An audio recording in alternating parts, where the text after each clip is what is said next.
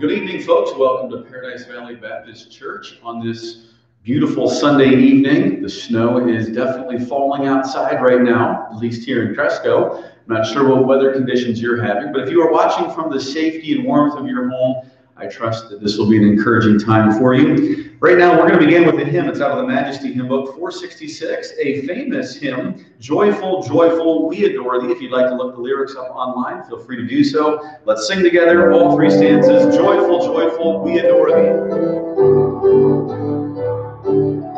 On the first.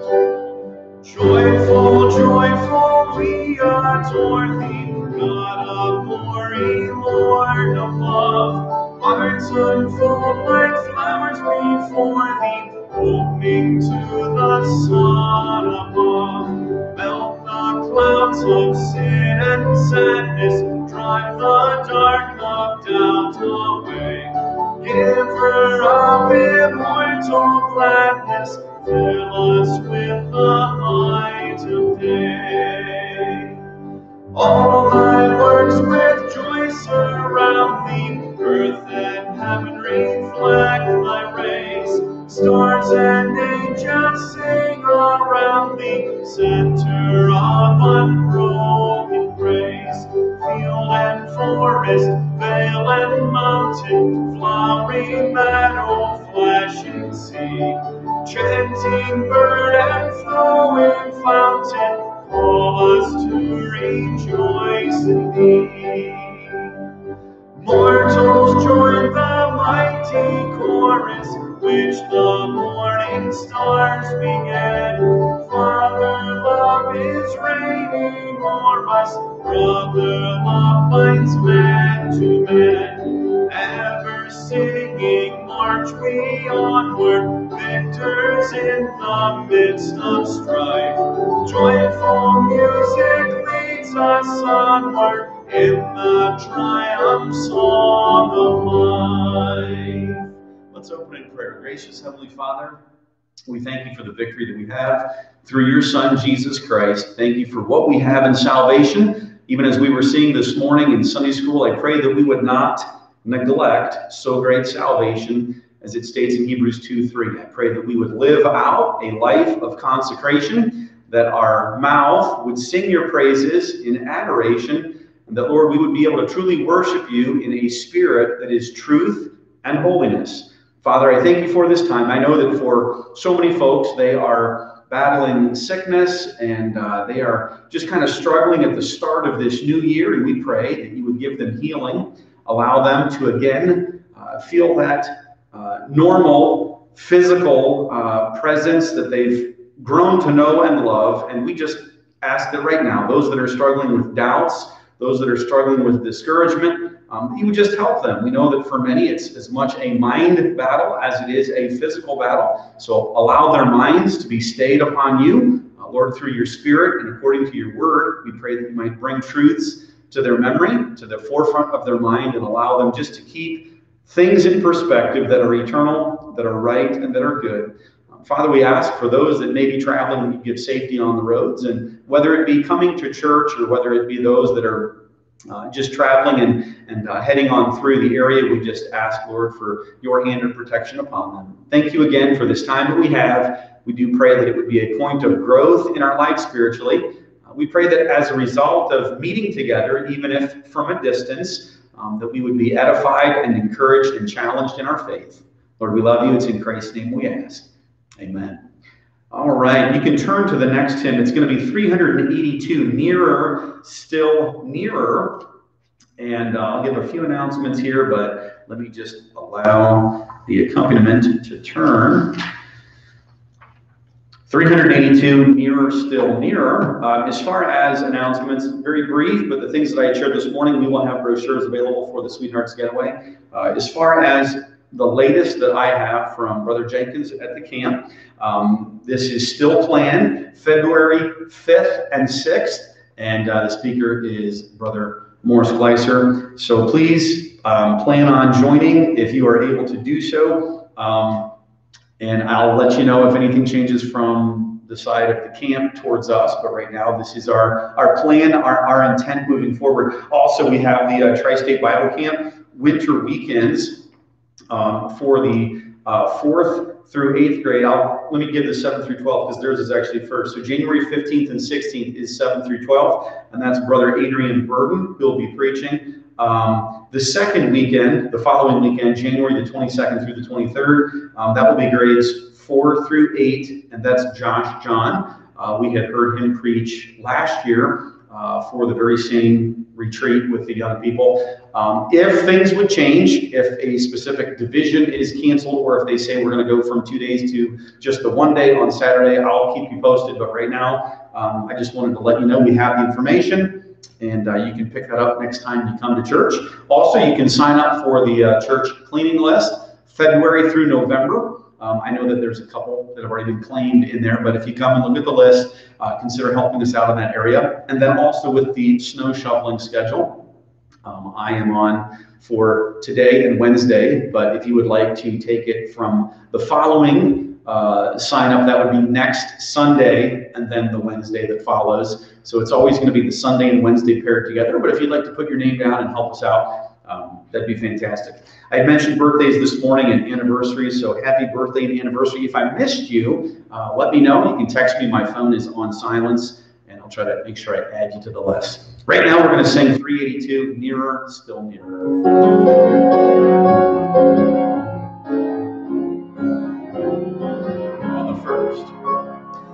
Nearer, still nearer, close to thine heart. Draw me, my Savior, so precious thou art. Fold me, oh, fold me, close to thy breast. Shelter me safe in that haven of rest. Shelter me safe in that haven of rest. Nearer, still nearer, nothing I pray, not as an offering to Jesus my King, only my sinful, now contrite heart, grant me the cleansing thy blood doth impart. Grant me the cleansing thy blood doth impart. Nearer, still nearer, born to be thine. Sin with its follies I gladly resign.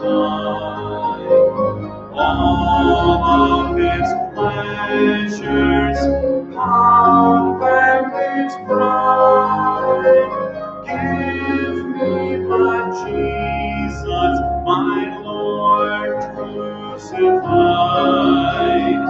Give me but Jesus, my Lord crucified. On the 4th. Nearer, still nearer, while life shall last, till safe in glory my anchor is cast. Through endless ages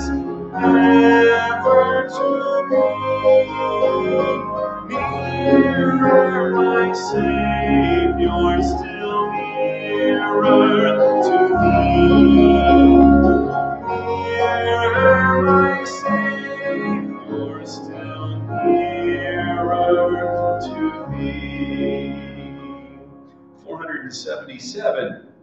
477, He Keeps Me Singing is the hymn, and I'll ask you to join me if you can find the words either online or if you happen to have a Majesty hymn book at your home. 477, He Keeps Me Singing.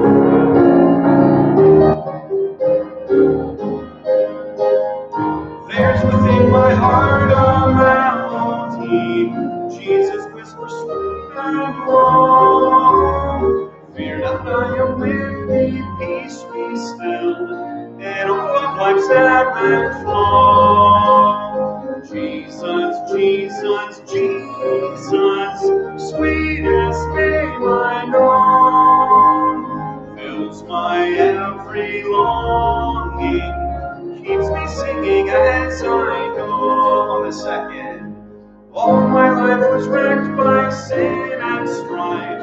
This war filled my heart with pain. Jesus swept across the broken strings, stirred the slumbering chords again.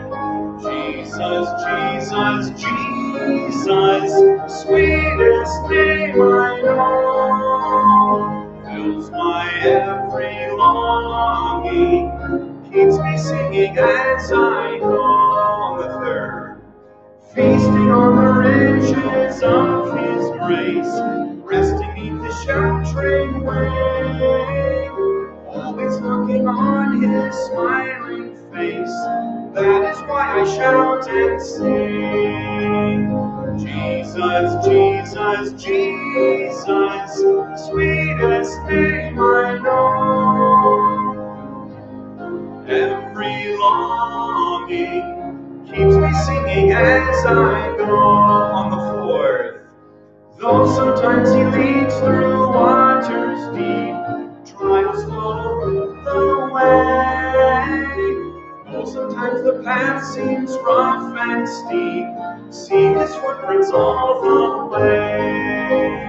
Jesus, Jesus, Jesus, sweetest name I know, fills my every longing, keeps me singing as I go. On the fifth, soon He's coming back to welcome me, far beyond the starry sky.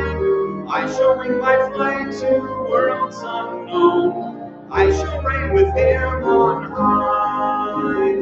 Jesus, Jesus, Jesus, sweetest name I know, fills my every longing, keeps me singing as I go.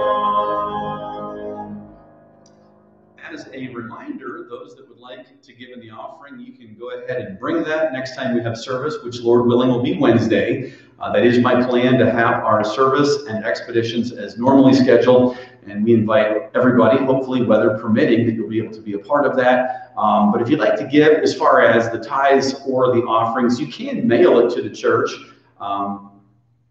Although right now I have to smile because our mailbox was taken out by the plow. That would be the third time, so I will be putting in a new mailbox. But I encourage you, just come to service and you can put it in the box that's located in the lobby on the table. And then for those that would need to mail it in, I will make sure we get a new box in the ground soon. And you can also use the church website in www.pvbc.us. And on there, you're going to find the link to Tithely, and you could give through the website. So I encourage you to use any of those resources as a means of giving the tithe and the offering. At this time, I'm going to ask my family, at least some of them, to join me. We're going to sing a song titled, I Am With You.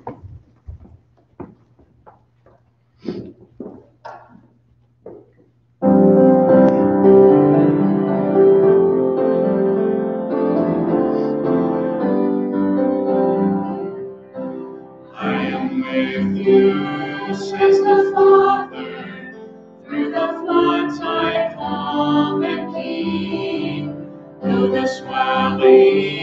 life surround you. I surround the waters deep. Fear not, loved one, feel my presence. You will never be alone.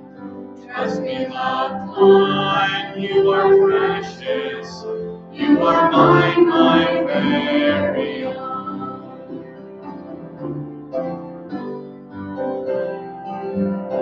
I am with you, says the Savior, even to the ages end, never leaving nor forsaking.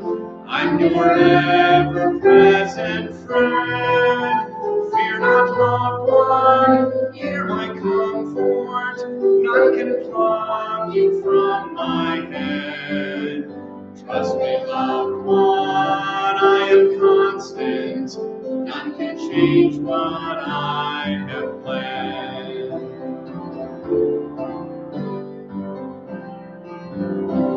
I am with you, says the Spirit.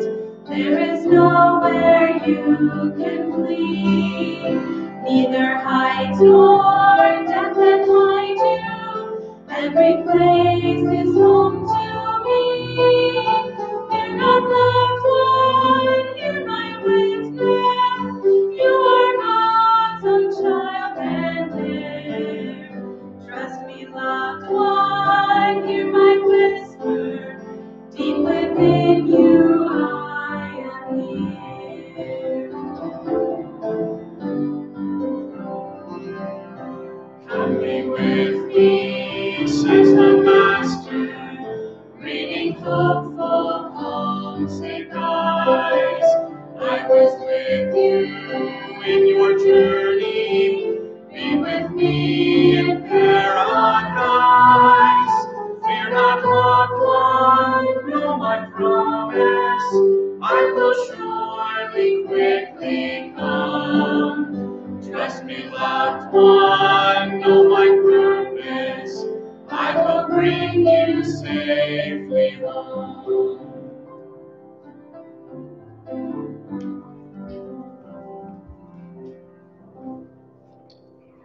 Thank you, family. At this time, take your Bibles and turn with me to Luke chapter 7. If there was ever a Sunday night message that was a tie-in from Sunday school and the Sunday morning message, this would be it. I've titled it A Heart of Doubt or A Heart of Unbelief.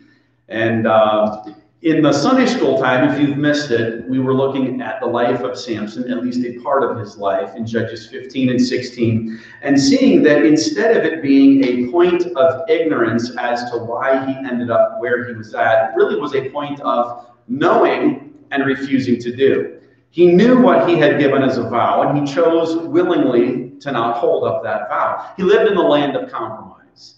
And as we enter 2021, and here we are on the third day of the year, I trust that this year won't be a year of compromise for us, but a year of consecration. The second part was the morning message out of John 9. And in John 9, you see two groups of individuals. Well, really, you have the individual, the formerly blind man, and then you have the group of the religious leadership. And on the one end, you have him showing the acceptance, a heart of belief, in two words. He says, I believe. And then you have the religious leadership that should ultimately know so much more than this formerly blind beggar would have known on a theological plane, and yet they're the ones that have a heart of unbelief. He has sight spiritually, they are blind spiritually. And at the end of chapter 9, you see really the set up for the discourse of Jesus Christ as the Good Shepherd. They, having failed to lead the Jewish people to God, pointing them in the direction of the Messiah who was coming, who was foretold, who was here in their midst, they failed. Christ would not fail. He would lead as they needed him to lead. A heart of doubt or a heart of unbelief. The hymn writer and pastor Robert Robinson summed it up in the 1757 hymn, which is titled, Come Thou Fount. He was 22 years old at the time. In the third stanza, it says this, prone to wander, Lord, I feel it. prone to leave the God I love. Now, in all of the music tonight, I have tried to weave through this that theme of not doubting, of not giving in, whether because of circumstance and trial or whether just because of our humanity and our flesh. One of the first ones that we sang, 466, on the first stanza of Joyful, Joyful, We Adore Thee, it says, Joyful, joyful, we adore Thee, God of glory, Lord of love. Hearts unfold like flowers before the opening to the sun above. Melt the clouds of sin and sadness, drive the dark of doubt away. In the hymn 477, it was He Keeps Me Singing, and many of you know that the words and music were penned and put together by Luther Bridgers, whose family had perished in a tragic fire in the course of the evening. This was the song that then he penned after losing his family in a tragedy of the fire. There's within my heart a melody, Jesus whispers sweet and low, fear not, I am with thee, peace be still, in all of life's ebb and flow. To call his family's death a ebb and flow of life seems quite the understatement. He then focuses on the strings of the heart, the chords that would have been played, but they were damaged because of sin. And then when the Lord comes in and intervenes, being able to have those sing once again. To be able to sing, to be able to go through difficulties and trials, and maybe it's a physical trial that you face this evening, maybe it's financial, maybe it's interpersonal, maybe it's just emotional, intellectual, whatever it might be, the Lord knows of your trial. He knew in John 9, verse 34, that the man had been excommunicated and thrown out of the synagogue, and when the Lord heard of it, he sought after that man. The cares of that man, how he would fend for himself, for what he would do at that point, yes, having physical sight, but being excommunicated by the Pharisees and the religious leadership, the Lord knew that, and he interceded. He met him. He came to him. He spoke to him. And through that, the man then came not only having physical sight, but spiritual sight as well.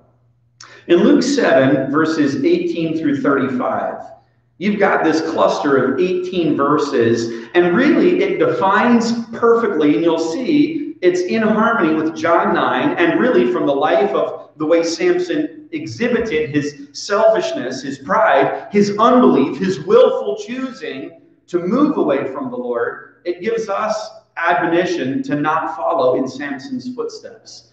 To follow in the footsteps of the formerly blind man who then has his sight, and in his simplicity of faith and trusting Christ, the Messiah, he finds spiritual sight and he finds a life marked by peace and rest. Luke 7, verses 18 through 35. I'll read it in its entirety. You'll remember that this, as far as this is John the Baptist that's being addressed. And the disciples of John showed him of all these things. And John, calling unto him 2 of his disciples, sent them to Jesus, saying, Art thou he that should come? Now remember, in John chapter 9, the formerly blind man, he desired to worship God. He had stated that in verse 31. And then a little bit later, he is speaking to Christ as the Messiah. And he had to be informed and shown who it was that was in front of him. And he believed and he worshiped Christ. So here's the very same question really coming about. The disciples sent them to Jesus, saying, Art thou he that should come? Or look we for another? When the men were come unto him, they said, John the Baptist hath sent us unto thee, saying, Art thou he that should come? Or look we for another? And in that same hour, Christ, he cured many of their infirmities and plagues, and of evil spirits, and unto many that were blind he gave sight. And then Jesus answering said unto them, Go your way, and tell John what things ye have seen and heard, how that the blind see, the lame walk, the lepers are cleansed, the deaf hear, the dead are raised, to the poor the gospel is preached. And blessed is he whosoever shall not be offended in me. And when the messengers of John were departed, he began to speak unto the people concerning John. What went ye out into the wilderness for to see? A reed shaken with the wind? But what went ye out for to see? A man clothed in soft raiment? Behold, they which are gorgeously apparelled and live delicately are in king's courts. But what went ye out for to see? A prophet? Yea, I say unto you, and much more than a prophet. This is he of whom it is written, Behold, I send my messenger before thy face, which shall prepare the way before thee. For I say unto you, among those that are born of women, there is not a greater prophet than John the Baptist, but he that is least in the kingdom of God is greater than he. And all the people that heard him and the publicans justified God, means they glorified God, being baptized with the baptism of John. But the Pharisees and lawyers rejected, notice the willful action, notice the choosing. The lawyers rejected the counsel of God against themselves, being not baptized of him. And the Lord said, Whereunto then shall I liken the men of this generation? And to what are they like? They are like unto children sitting in the marketplace and calling one to another and saying, We have piped unto you, and ye have not danced. We have mourned to you, and ye have not wept. For John the Baptist came neither eating bread nor drinking wine, and ye say, He hath a devil. The Son of Man is come eating and drinking, and ye say, Behold, a gluttonous man and a winebibber, a friend of publicans and sinners. But wisdom is justified of all her children. Let's open in prayer. Father, I pray that this evening, as we see really from two different perspectives, from Samson, who according to Hebrews chapter 11, verse 32, knew you. He had a faith. He understood where his power came from. And yet in living with compromise and giving in through compromise, he basically gave up the values, the position of victory that he should have fought from. Ultimately, his vision, not having spiritual vision, allowing him to then fall headlong into the trap of Satan. We also then see one who didn't have his eyesight and then was given his eyesight. Miraculously, in simple faith, coming to understand who you were as you stood before him, never having seen you, but having heard your voice, and then believing and worshiping you. Father, we see in this passage tonight in Luke 7, the very same process. John the Baptist, at a point in prison, having stood for what was right, having stood for true values, from a position of victory. And yet, even though he has his vision and he is spiritually seeing, there is this point of doubt. Lord, it might be that tonight there are those who are believers. And doubt doesn't mean that they have lost their salvation. Doubt might be that you are perfecting them in their salvation. They are working out their salvation with fear and with trembling. There are points of trial and conflict and tragedy and sorrow and sadness and maybe a start to a new year that for many is different than what they would have anticipated. And in this, Lord, I pray that even if at times there are the hearts of doubt, I pray that it wouldn't be a heart of unbelief. For those who are watching that may not know you as Savior, may they relinquish and give up the heart of unbelief, that willful choosing to remain in darkness. Father, I pray that they would be surrendered to you and come to know you as the Savior. Thank you for this time. It's in Christ's name I ask. Amen. Let me give you quickly some background here. John the Baptist, as I said, he was in prison. He was in prison because Herod Antipas, who was the leader at the time, had taken his sister-in-law, his brother Philip's wife, as his own. And John the Baptist had spoke out against this. Luke chapter 3, 19 through 20. It's Matthew 4:12 that says this. Now when Jesus had heard that John was cast into prison, he departed into Galilee. Matthew 14, 1 through 5, again tells us that it was Herod the Tetrarch, Herod Antipas, who was in charge at this time. This is John the Baptist. It says, verse 2, He's risen from the dead, and therefore mighty works do show forth themselves in him. For Herod had laid hold on John, and bound him, and put him in prison for Herodias' sake, his brother Philip's wife. For John said unto him, It is not lawful for thee to have her. And when he would have put him to death, he feared the multitude, because they counted him as a prophet. Now it's in Luke 7:16. If you look back just a few verses, Christ is recognized as a great prophet. A great prophet is risen up among us. In this section of the chapter, Christ is revealed as the prophet, the Messiah. Just like in John chapter 8. He revealed himself for who he was. The Greek wording, ego eimi, I am. It's the Jehovistic I am of Exodus 3:14.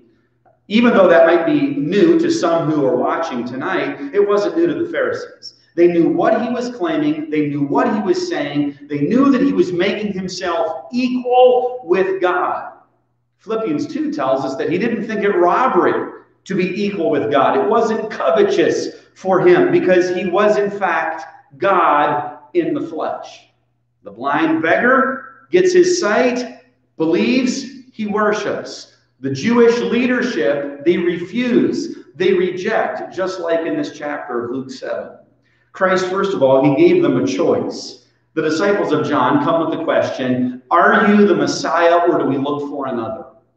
Now, it might be that you say that seems, for somebody who's in prison because of his faith and standing for that which was right, that seems to be the issue of doubt. And as I was wrestling with this in my own mind, maybe you in your own heart have wrestled with the area of doubt. And you felt that as a believer, if you ever have doubt, then that is wrong, or that you are really just not in a position of righteousness, or you have lost your salvation. You can't lose your salvation. Think of it this way. Doubt doesn't understand what God is doing or why he is doing it, and it creates turmoil within our spirit because we resist having to walk by faith. That's what doubt is. Doubt is that internal compass of flesh that says to walk forward apart from knowing the how or the why, that this is unwise. That you need the empirical evidence. You need the science behind it. You need your logic. You need your reasoning. There needs to be more proof to show you before then you would step out. But Hebrews 11:1 says just the opposite. Hebrews 11:1 says, faith is the substance of things hoped for, the evidence of things not seen. The faith walk is not the walk of sight. It's the walk of sanctification. It's the sanctified walk. It's walking according to the precepts that God has given you. And when he's telling you this is the way that you should walk in, walk ye in it. Don't depart to the left or to the right. Walk on in this path. Right now, we are bound so much by our flesh, so much by our humanity, that when doubt comes in, even as believers, we question, well, if I was truly saved, I wouldn't have doubts. I disagree. The fundamental difference between doubt and unbelief is the matter of the will. It's said that doubt is a matter of the mind, whereas unbelief is a matter of the will. The beggar wanted to understand who the Messiah was. He had already made it plain to the Pharisees as he was giving his own discourse that those who are sinners, not right with God, wouldn't be heard by God. He desired to be heard by God and to worship God. And then the question is asked him, do you believe in the Son of God? Are you a follower of the Son of God? And he was saying, in essence, to paraphrase, yes, I want to. I want this, but I need to be shown. I need to know who he is. And the Lord said to him again, by paraphrase, that I am he. And then he believed and he worshiped. It was a matter of the will that he relinquished. He submitted. He gave in. And I highlighted his faith some weeks back. And for all of those, there was the deaf man. There were the two blind men.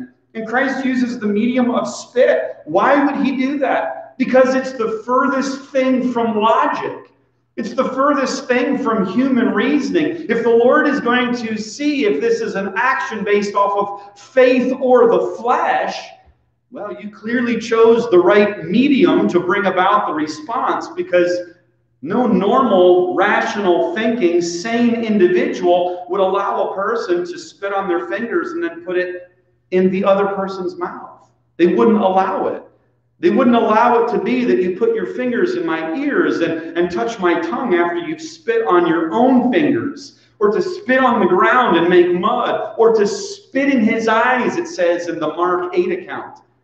In all of this, you have a decision that is being made by the individual, the beggar and the Pharisee.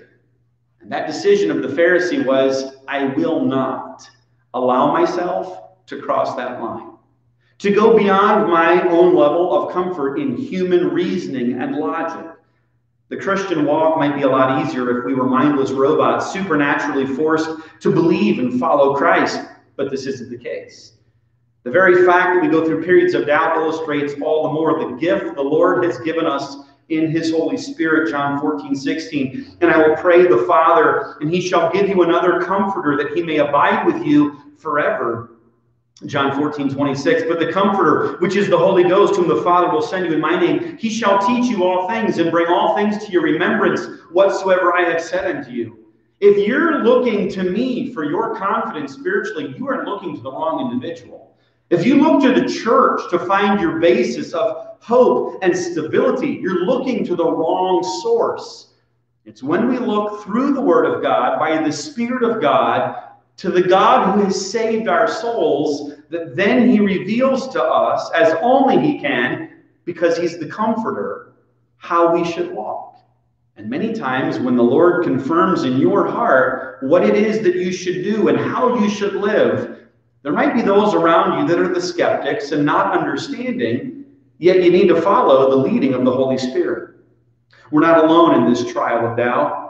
John was used to the wilderness, and now he sits in prison. He'd been there for some time. John knew the Messiah was come to set prisoners free, yet he was in prison.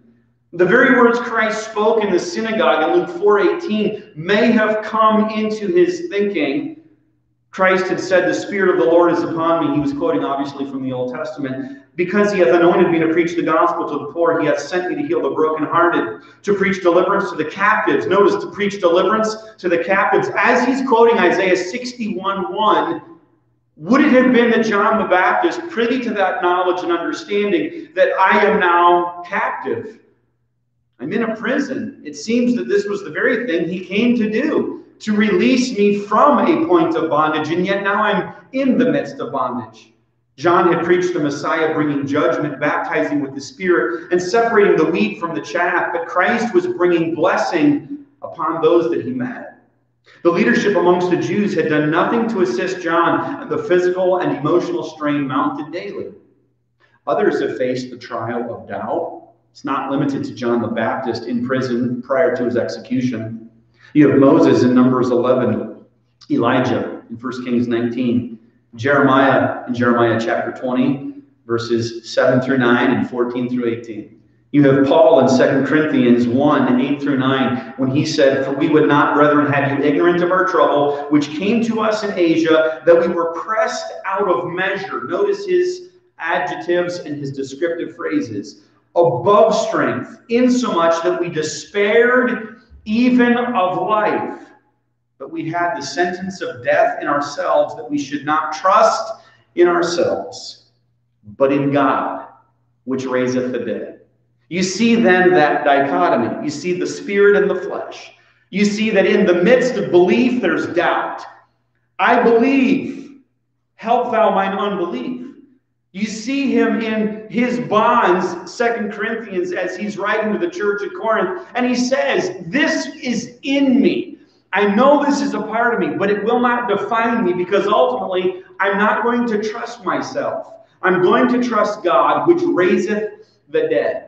It's Abraham taking Isaac as a sacrifice. Hebrews gives us the other side of the story, believing that even if it was necessary for God to raise his son from the dead, he was committed to obeying. It was a choice. He wasn't forced to commit that with Isaac. He wasn't forced to say, "Come on, Isaac, let's get out of bed. Let's rise up early before it's day. Let's get the sticks. Let's take the source of the fire, and we're going to have a sacrifice on an altar." And as Isaac is processing all of this, that wasn't forced upon Abraham, and it also wasn't forced upon Isaac. We see Isaac's unrelenting faith in his father, his trust in Abraham, his demonstration that knowing with this, he wasn't being forced to go along. Romans 12:1 tells us that as the living sacrifices, we are to glorify God in our lives.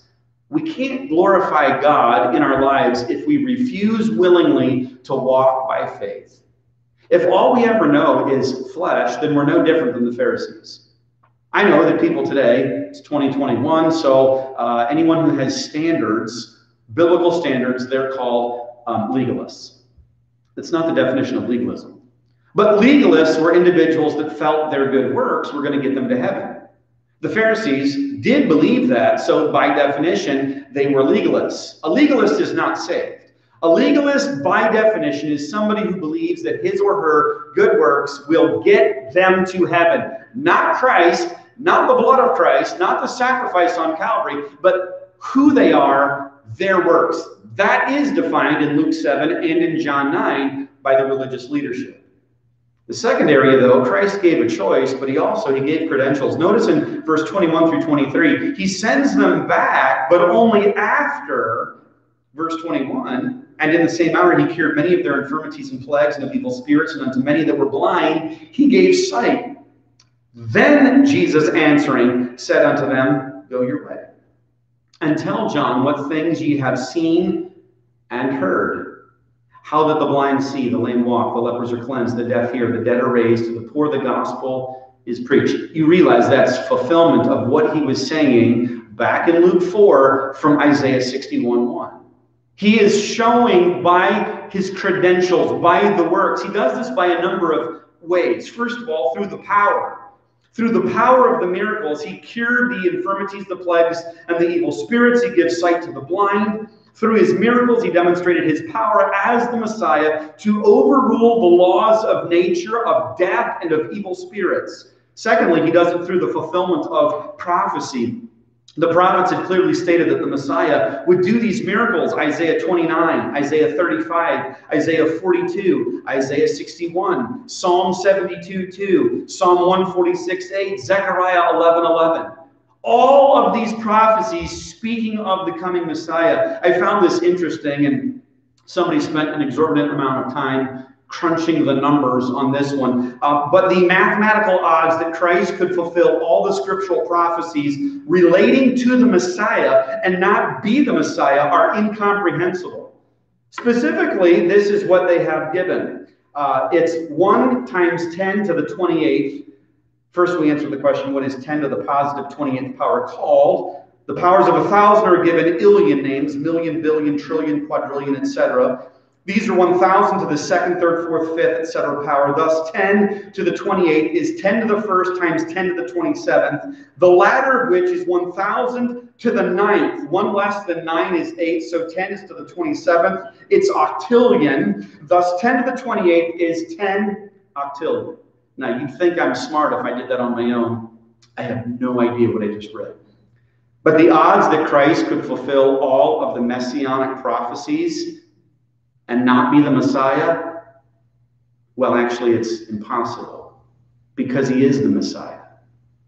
There were those that, as the religious leadership, they just needed more. Just need more proof. Yes, okay, statistically, 10 to the 28th is 10 octillion. But that's not good enough. The odds, yes, you seem to have some evidence. There seems to be a case here, but I'm not going to hear it. We've heard this in recent days, and the odds are far less than what is established here. Christ is the Messiah. And in simple faith, by really not an act of the will, but in an acceptance, receiving, rather than a refusal by the will, this blind beggar, formerly blind, now comes to the point of conversion. This next area that the Lord demonstrated his credentials through his preaching. His preaching spoke of a heavenly kingdom, not a political one. It spoke of those who were poor in spirit, not just poor monetarily. It spoke of spiritual peace and freedom, not just from the Roman oppression. He stressed the personal ministry as the Messiah, not the political one. His preaching was not merely the words of a man. He came with a supernatural authority that was recognized by all who heard him. Remember Matthew 7:29, for he taught them as one having authority and not as the scribes. But fourthly, through his promises. Christ promised the blessings of the Messiah. He also promised the judgment of the Messiah.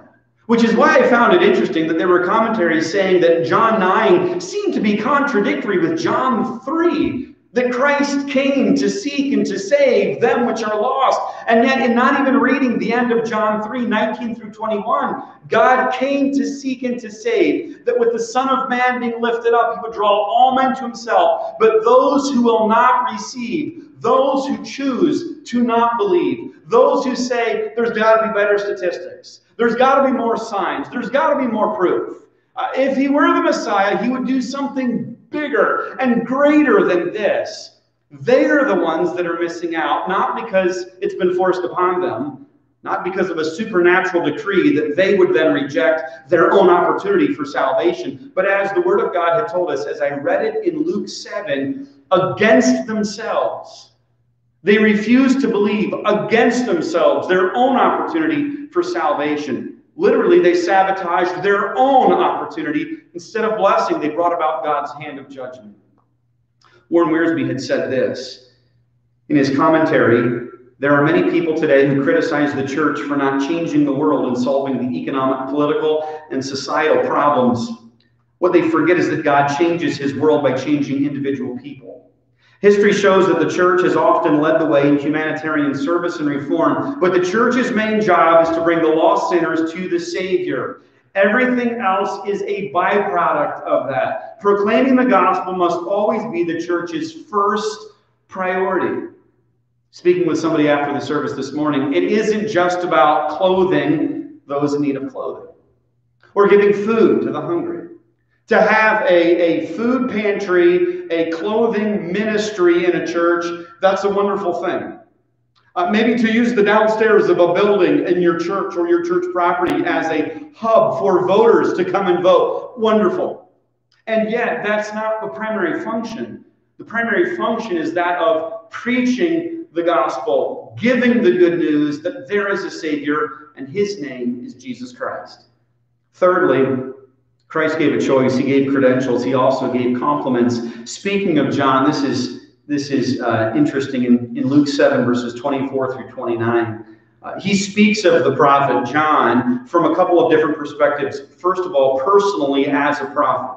Christ used three questions as the basis of showing more of who John the Baptist really was. He says, "What went ye out into the wilderness for to see? A reed shaken with the wind?" John was not a compromiser. Samson was a compromiser.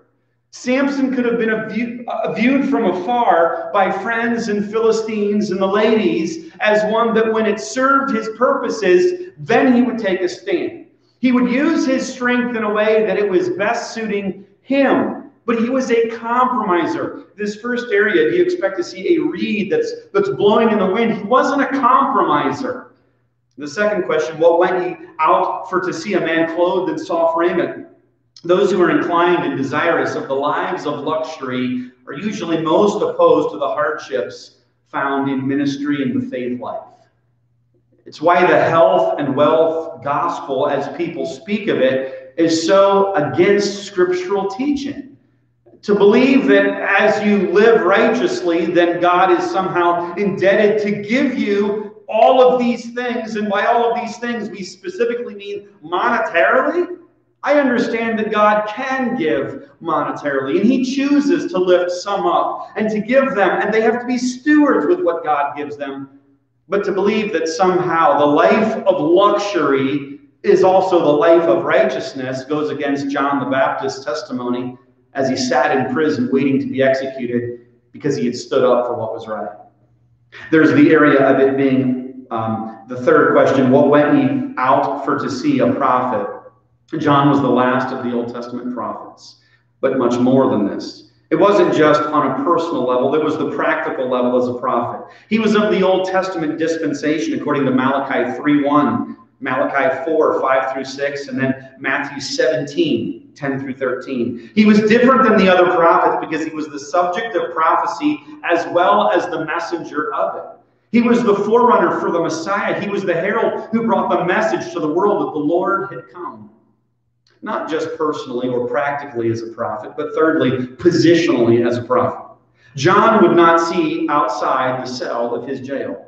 At the point of his beheading, they came to him in prison and did the deed there. As far as prophets are concerned, Christ said John the Baptist was the greatest, yet positionally in the kingdom of God, the least amongst the kingdom of God, under the dispensation of grace, is more understanding and has more understanding than what John had. Matthew 14, 6 through 14 gives the account of the beheading of John the Baptist. Christ speaks to the people. Conversion of heart follows conversion of the ears.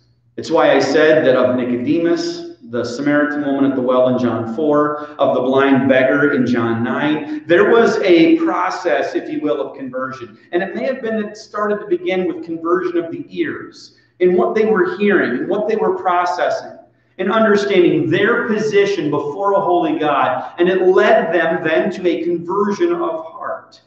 Just because a person is in attendance does not mean that they are at attention. There have been many studies carried out with the sole intention of learning how to gain an audience and keep their attention. Books have been written, business models have been developed, seminars have been held, and yet the age-old problem of keeping people engaged in what is being said is still as relevant today as it was in 31 AD. It isn't just that they had ears, but do they have ears to hear? It isn't just do you have eyes, but do you have eyes to see? Are you willing to go beyond the pale of the things in this life, the temporal in which we live, what we can touch, what we taste, what we see in this life, and look beyond, like Abraham, searching, looking for a city not built with human hands? It was the faith life. It was the faith walk. They justified God. I had shared with you, as we all know, justification means to declare righteous. The people were not making God righteous. They were declaring him to be righteous. And they agreed with him about their own condition. Remember in John 9, I had shared with you the third point, that if we refuse or reject the unconventional hand of the master, we remain short of confession. Apart from confession, there is no conversion. If I simply acknowledge in heart that I'm a sinner, but I don't actually confess to the Lord that I am a sinner, then I'm not saved. It's when a person does more than simply acknowledge with the crowd of people that we all have our problems. Nobody's perfect. All of that is self-justification, but it's not conversion, and it's not Savior justification. It's impossible to be saved unless you're willing to acknowledge your own sinful condition and agree with God regarding your need for salvation through Christ. The beauty of salvation is that even though I am an unrighteous, vile, sinful, worthless, undeserving person, I am pronounced righteous by God as I have the righteousness of Christ imputed onto my account. His blood has cleansed me and allowed me by his grace to stand clean before Christ. It's contrasted by the religious leadership, who justified themselves rather than God. They declared themselves to be righteous and thus rejected the true righteousness that's found only through Jesus Christ. Christ gave a choice. He gave his credentials. He gave compliments to John the Baptist, but fourthly, as we conclude verses 30 through 35, Christ gave condemnation. But the Pharisees and lawyers rejected the counsel of God against themselves. That was their choice. They weren't forced to make that choice. There might be those that would say, well, before the foundations of the world, that was predetermined. That's not what Scripture says. And that's not taught in the Bible. They rejected the counsel of God against themselves. They chose to remain in the darkness. They chose to hold on to the trinkets of the treasures found in this temporal existence rather than relinquish those at the hand of Almighty God, admit by confession their condition as sinners, and plead to be saved. And it can be as simple as the two words of the formerly blind man of John 9, I believe. He acknowledged and he worshiped Christ as God. We see Christ giving the condemnation. The critic's appetite is never satisfied. Often it's the Christian critic who has the spiritual tapeworm of bitterness, preventing them from receiving proper nutrition, and they will slowly starve as Christians. The Pharisees and lawyers had justified themselves rather than God. They rejected his counsel against themselves willingly. They rejected John on the basis of what he didn't do, and they rejected Christ on the basis of what he did do. Both John and Jesus were falsely accused of being something they were not. Both were accused of doing the works of Satan. John's message of judgment was misapplied as asceticism. Christ's message of salvation through grace was misapplied as carnality. The Pharisees and lawyers desired neither the wedding nor the funeral. Much like a fickle child who rejects both choices on the dinner plate, they too would walk away spiritually hungry, and they would walk away spiritually blind. It wasn't that these individuals didn't know what to do. It was that they knew what to do, but wouldn't do it. This becomes the defining point then between doubt and unbelief. It's the will. Proverbs 29:1, he that being often reproved hardeneth his neck shall suddenly be destroyed, and that without remedy. 2 Corinthians 6:2, for he saith, I have heard thee in a time accepted, and in the day of salvation have I succored thee. Behold, now is the accepted time. Behold, now is the day of salvation. Let me conclude by simply giving this. Courage spiritually is not found in the absence of doubt, but when in the midst of doubt, we respond through a heart of obedience. When we don't understand why God is doing what he is doing, we're prone to doubt. When we understand what God is asking and we refuse, we're demonstrating unbelief. Maybe tonight you're struggling with doubt. Maybe through sickness, through financial mishap. Maybe it's through the change of job, career, relationships within family and friends, neighbors, having to move, whatever the case may be. Maybe right now you're struggling with the area of doubt. Remember, it doesn't mean that for a believer who's living for the Lord, they never experience seasons of doubt. The blind beggar may have had points of doubt. He didn't allow bitterness to reign in his life, though. And when confronted with the truth, he had a heart of obedience. Here we have John the Baptist. He's in prison. He's been doing the work of the Lord as the messenger for the Messiah. And he simply asks, some would say maybe as a point of doubt, are you the one, or is there another? Is there another that we should be looking for? And the Lord gives the choice, but he also showed by his credentials who he was. And at that point, we see that then there's the compliments paid to John the Baptist because of his willingness to stand, who he was as a prophet. The Lord knew him far better than we know, even from the narrative of Scripture. But then the condemnation was given. The condemnation was not given to John the Baptist because he had doubts. The condemnation was given to those who, when understanding and when the truth was revealed, simply chose to do nothing with it. And by choosing to do nothing with it, they were rejecting the truth. Now, I realize that there are those that would say this seems similar to what we see in the realm of politics. People that know what is right but choose not to do it. And ultimately, I don't know their heart in the matter. It does seem that many, rather than their desire to serve the people, those who elected them to those positions, it seems that maybe they're more concerned with their own positions and power. That the love of money has swayed them in a direction that they are willing to abdicate and give up on what they know to be true. Somebody recently had said regarding a politician, it's maddening, sad. Maddening when they seem to be one way, and then when given opportunity to stand for what would be right and true and constitutional, they abdicate, they give it up, they punt, they have somebody else. And then there are those that have come full circle, and what they full well know to be true in what they are called to do and their ministry of service, they have come to the conclusion that then it's not them that's in need of change, it's everybody else. The Pharisees never looked inwardly. The religious leadership never saw themselves as the ones to get the condemnation from God. Quite the contrary. They saw themselves in the position of doling out the condemnation. of casting out people like Jesus Christ, or this formerly blind beggar from the temple. The marvelous work of his freedom of sight, they didn't want to discuss that. They didn't want to talk about the facts. Don't let facts clutter the discussion. And they kicked him out. And as he was then excommunicated from the synagogue, it was Christ who sought him out. And that man's physical sight then turned into spiritual sight. I pray that tonight you won't allow discouragement to settle in your heart because of a pursuit of the how or the why. My encouragement to you is simply go back to the who of Scripture, Jesus Christ. Focus on him, and then even if you don't have the answers and you don't find resolve in these issues, when you know that the Lord is leading, have a heart of obedience and simply follow him and allow him to do the work through you so that ultimately the Lord can use you to help change those that may be around you.